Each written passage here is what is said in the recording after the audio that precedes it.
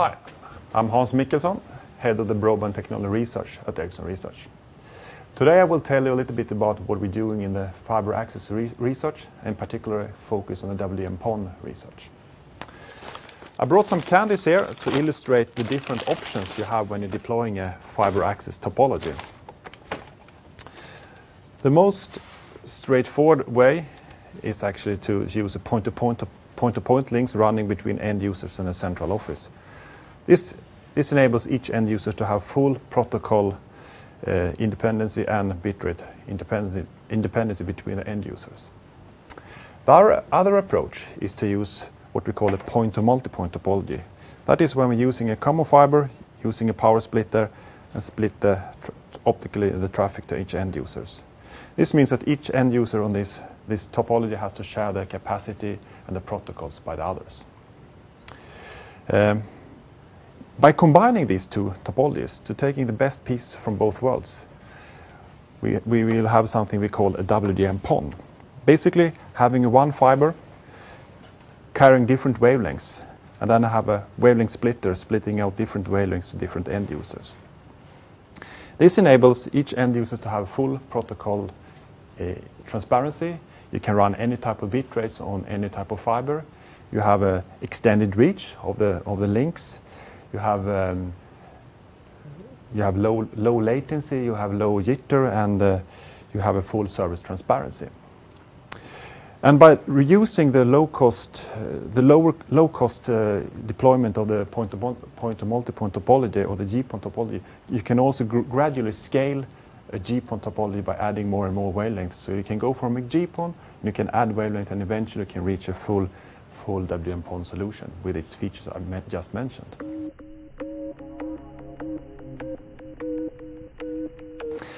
There are some challenges, of course, with the WDM-PON, and one is actually the ONUs, the end-user terminals. Here you actually need end-user terminals that are not dependent on the wavelength they are associated with. So you have to deploy ONUs, which is flexible in that sense, otherwise you will have a logistic nightmare. So there are three different options to do this. One is to use the remotely seeded approach. That is something being used today by the commercial deployments we have, for example, by LG Ericsson. Then you have a broadband light source that you put somewhere in the network, which actually seeds each ONU with a certain wavelength, and then using a reflective SOA or an injection-locked Fabry-Perot laser for modulating the uplink traffic. The other approach is to remove the BLS, the broadband light source, and instead inserting tunable lasers into the ONUs. By that you can have a tunable laser adjusting to the right wavelength for each branch. The problem with the tunable lasers is that they are normally manufactured or developed for transport networks with a slightly different cost profile than you have in an access network.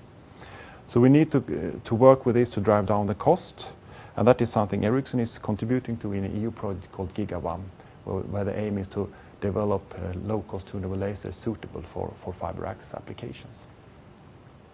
Both the remotely seeded approach and the tunable laser approach is actually using one wavelength for downstream direction and another wavelength for uplink direction, which means two wavelengths per end user. So a very simple way to double the capacity of a WDM-PON is to use a method where you use the same wavelength for the uplink as well for the downlink direction.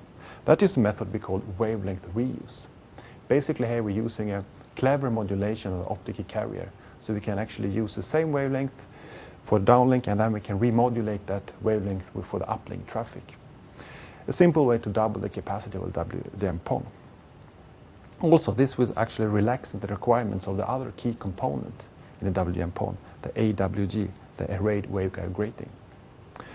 Another very interesting application is the node consolidation. That is where operators are moving the central office further away from end users. WDM-PON, with its longer reach, typically 40 to 100 kilometers with today's solution, is a very good candidate for these type of deployments. And lastly, but not least, WDM-PON will be very attractive in a residential access, of course. But before we are there, we need to drive down the cost a bit of the ingoing components to have a more cost-effective solution. Something we are working very actively with now. Ericsson is very committed to WDM-PON, and we are very active in standardization to form a global standard for WDM-PON, which will enable us to lower the cost of the ingoing components. So, in summary, WDM-PON is a perfect mix of a point-to-point topology with a point-to-multipoint or GPON topology. The main challenges lies in driving down the cost of the colorless own use and to get the global accepted standardization. Thank you very much. I hope you found this interesting.